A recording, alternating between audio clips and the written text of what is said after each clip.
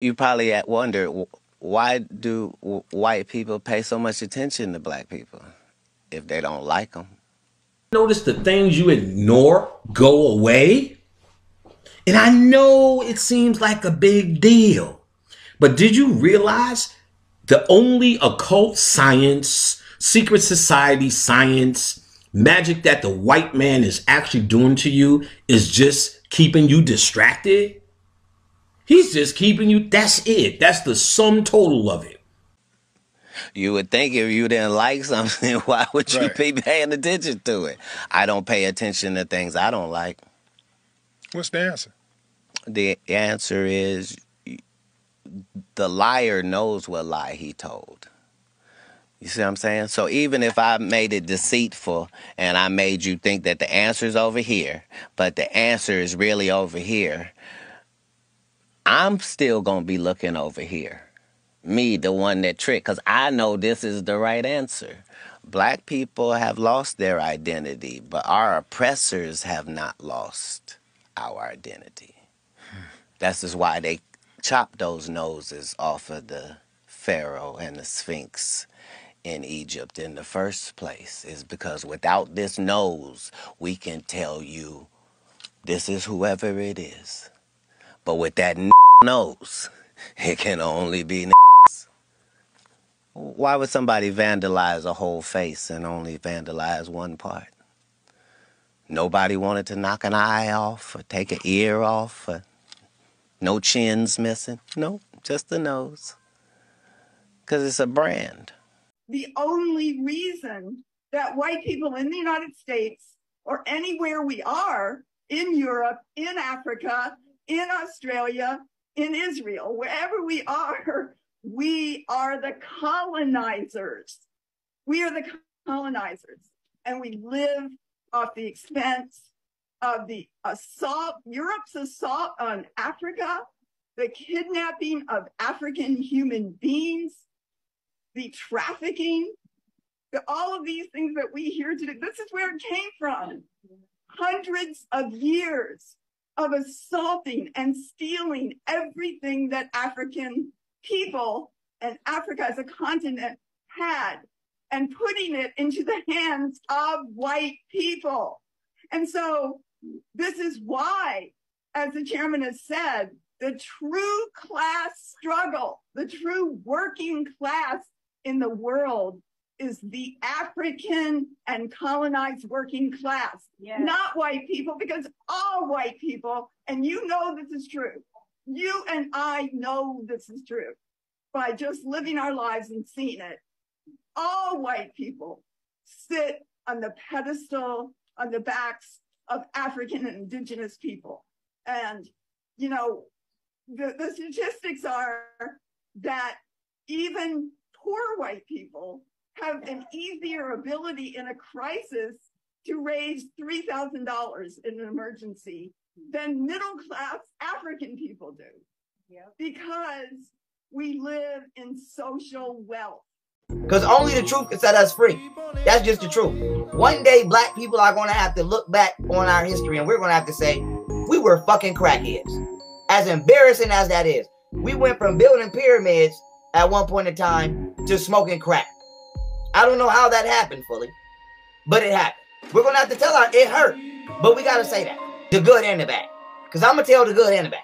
I'm going to let niggas know, y'all ancestors did all of this great shit, and then some way, somehow, you niggas started gang banging, twerking, sucking cucumbers, listening to fucking celebrities, and you just fucked your life away. So I'm going to keep it real with my people. I just hope that white people keep it real with their people. And one day, white people are going to have to say, we're not the hero people we think we are. We're not the civilizing people we think we are. We're conquesting, we were conquesting, colonizing terrorists. That's true. Hey, King. Yeah, you, big dog, I'm talking to you. You know you an amazing, wanted, needed motherfucking him. You know that the world would not be the same without you in it. You know you loved and desired and admired. You know you can do anything you put your mind to as long as your booty head ass do not give up. You know you gonna have a great motherfucking day, right? You know that one thing you've been working towards and wishing on? It's right there. Just don't give up. You got to keep pushing at it, but it's right there. You got it. It's right there. You know them people don't give a fuck, so you got to be the best version of you for who? For you. You know I'm proud of you, right? You know you could have quit a long time ago, but you didn't. That's some shit. I like that. I like that. You know you the best thing that ever happened to the people around you, King.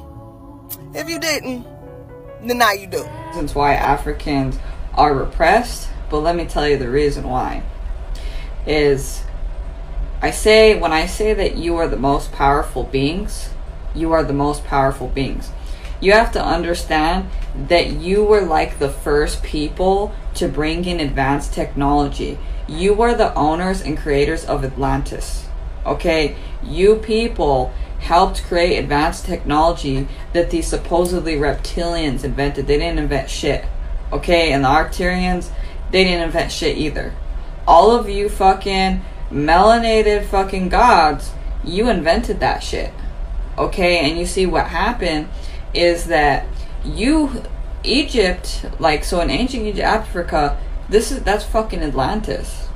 You guys were the owners of that, okay? You did not live with, like, yeah, that's beautiful too, like, later on in other parts of Africa where you guys have your ancient stuff, but I'm talking advanced technology that you had here, okay? And you have to understand that the reason why you are so repressed is because aliens were interested in how advanced you were.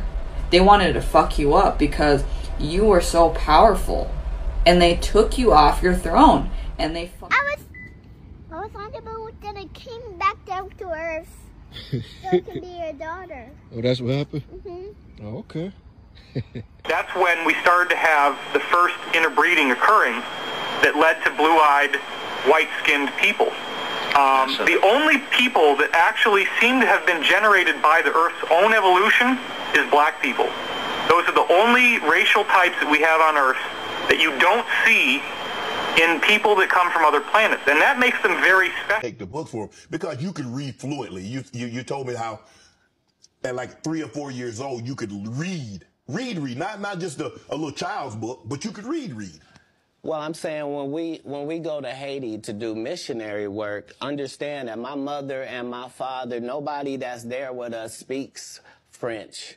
And it speaks Creole and reads French.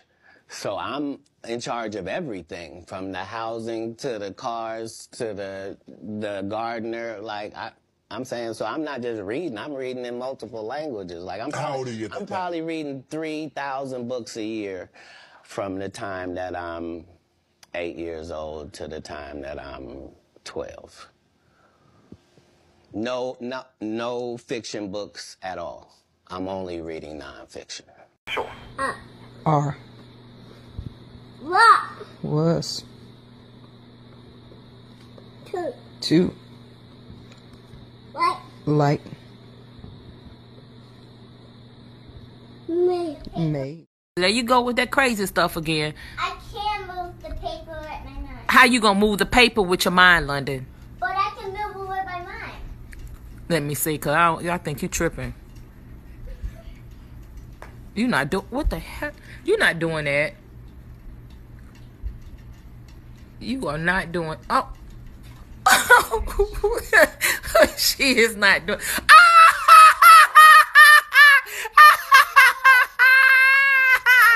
Oh, my baby. Oh, that's scary.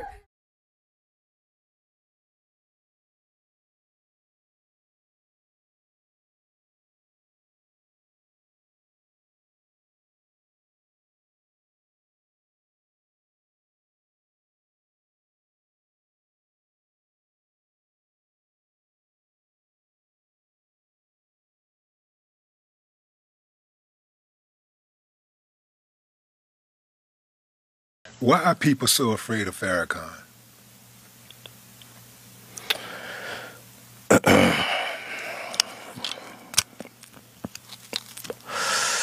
Well,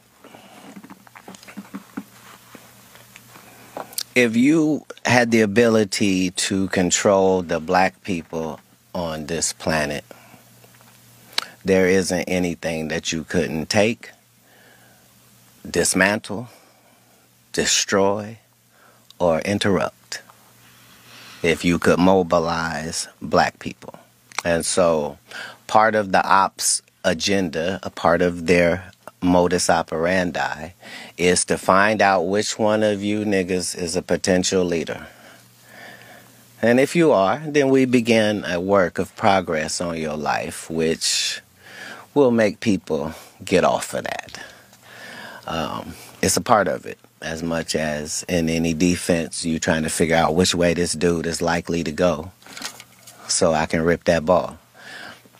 It's the same. Farrakhan is a polarizing individual. A lot of people really, I do believe, don't really understand him. I think that there are people who gets the message, this is what frightens them, is because they know, as you alluded to, they know what he's capable of doing. You know, uniting black people and guiding and leading black people in the right way. There's not been a successful one of those yet. So just like if you're a rapper, any rapper can get hit. We can go through 300 years of history and look for all the black people that fit the description you just said. They never make it. Yeah, which is why I believe that they should stop trying to make it. I really do believe that, you know, it's each one reach one, teach one, but the leadership is in yourself. Appreciate y'all. I love y'all. And I want to let black people know. I'm talking specifically to my people. Fuck some of our people. That's just what it is. Harriet Tubman says she freed thousands of slaves, but she would have freed even more thousands if they knew they were slaves. Let these niggas follow these entertainers into the abyss. Stop trying to wake these niggas up. You see, the way the universe works is you attract your alike. See how that works? People who think like you attract. So you got to stop trying to go somewhere that is not on your frequency. Everybody that's on our frequency is attracted. We attracted each other. Learn how the universe works. The universe attracts objects. It doesn't go find objects. That's how gravity works and electromagnetics works. Study electromagnetism. But with that being said, the law of attraction is real. And your electromagnetic field is created by your heart, aka your heart chakra. And so the frequency of your heart is going to determine the frequency of the objects, entities that you attract. And so all of our heart chakras are righteous. And that is why we are all attracted to each other. Stop trying to talk to motherfuckers that's unrighteous, because your heart talks to your brain. I did a whole video on this, and I'm going to end right here. It's called neurocardiology. You have neurons and brain tissue in your heart. Your heart can not only remember, it can think. And so your heart talks to your brain, and your brain talks to your body through your nervous system. So in order to change your mind, you got to change the way you feel. You got to change your heart. Y'all are trying to change people's minds without changing the way they feel. Our people don't love themselves.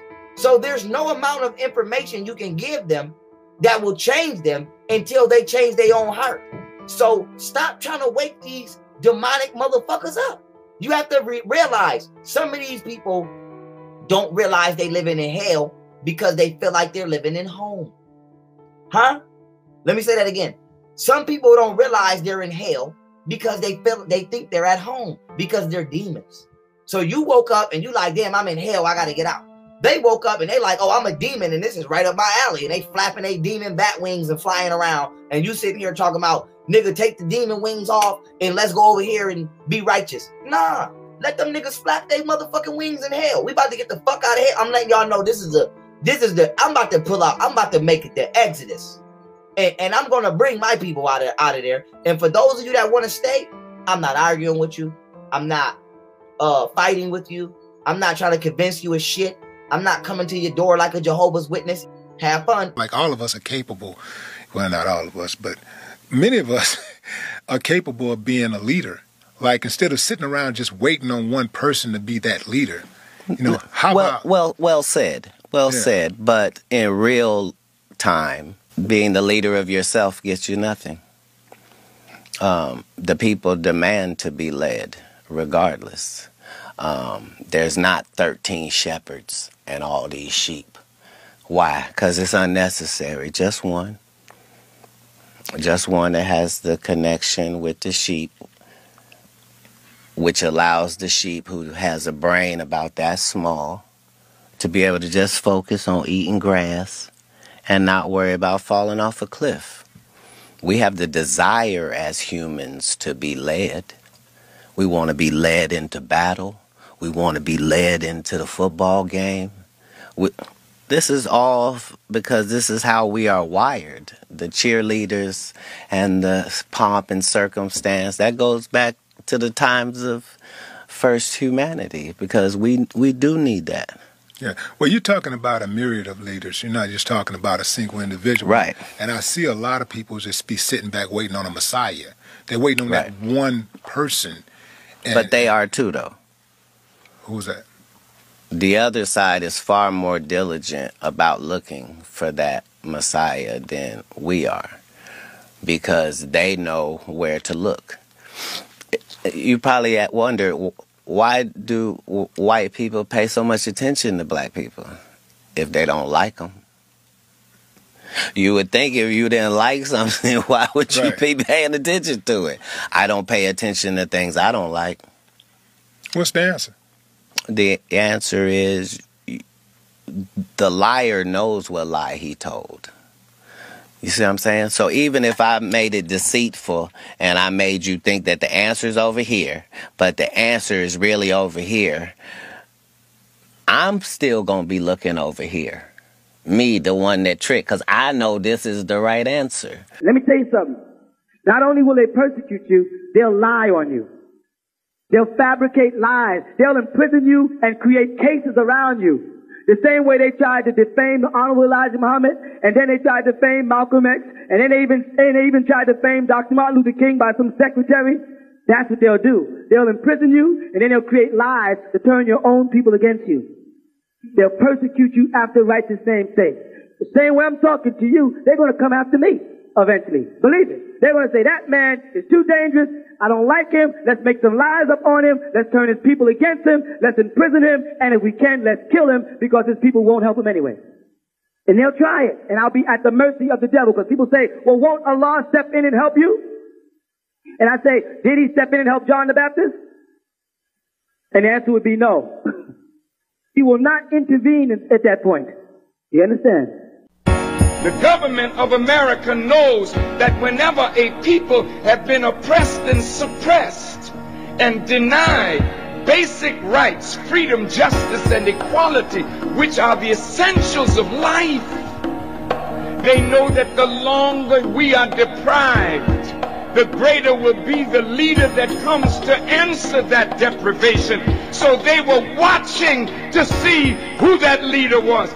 They were looking for the Messiah, just like Pharaoh was looking for the birth of a deliverer, and just like Herod was looking for the Messiah. The other side is far more diligent about looking for that Messiah than we are. Our counterintelligence program must prevent the rise of a black Messiah. That's what the counterintelligence program of J. Edgar Hoover and the government of the United States was all about. Well, wait a minute, J. Edgar. Why do you want to stop the birth of a Messiah? Why would you use a religious term? It's because they knew that the Messiah was to come up among you. They knew that the Jesus you would be looking for would be one of your own people. Black people have lost their identity, but our oppressors have not lost our identity. That's just why they chopped those noses off of the Pharaoh and the Sphinx in Egypt in the first place, is because without this nose, we can tell you this is whoever it is. But with that nigger nose, it can only be niggas. Why would somebody vandalize a whole face and only vandalize one part?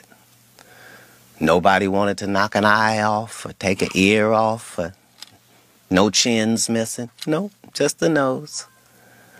Because it's a brand. It's a brand.